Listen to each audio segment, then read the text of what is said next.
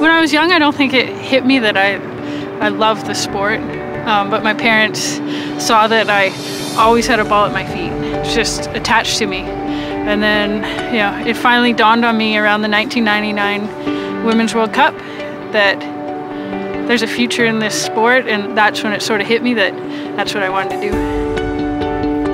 We've got 3 months to really put things right, and it's that, that last summit on Everest, you're looking to try and get that flag down. There'll not be many teams in the world that will have a cohesive training program where you can micromanage every aspect of the international player's development. John and his coaching staff really brought in the scientific side of the sport, and every practice, every game, we're wearing GPS monitors, heart rate monitors, just to measure your workload, whether you're working too hard or not enough. There you are, Sing, well done. So I just want to say that your movement's decent, because I know it's frustrating there, that you've done all that work, and if we had the video on that, you'd see 3 times where it should have gone straight into the curtain, you're turning off.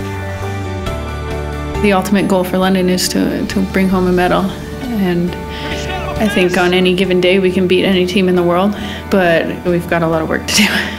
We can't expect to just put it together in the Olympics. The work needs to be done now. It's hard as a national team to come together before a big tournament, but this is a unique opportunity where we get to live together. It's just going to get us all on the same page. We have an inter-squad game tonight, so that's exciting. It's our first one here. So it's the closest you can get to an international game, because we're all trying to make this team. Everyone's playing full intensity, so it's always a really good game. I knew Sinky when she first came on the national team. So innocent, so shy, never spoke to anybody. We were doing a shooting drill when most people, when you're inside the 18 and they come in close, they try to hammer the ball away. And she took it and she placed it. And we were looking and be like, who's that kid? And that was because she would end up being one of, if not the best finishers in the world. I'm not a rah-rah person. I do my talking on the field and in practice. I hope my teammates know that they can rely on me and that I will give absolutely everything. I tend to lead by example. Christine loves the captain's armband. She's a new leader. I get ideas from her, how she moves and how she affects the play.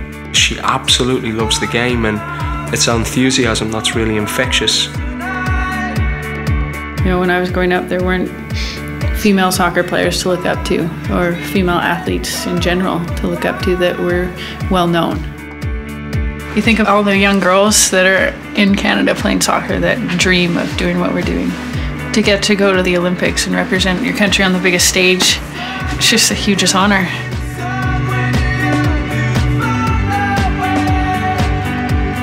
One, two, three, yeah! My name's Christine Sinclair, and I'll be representing Canada in London.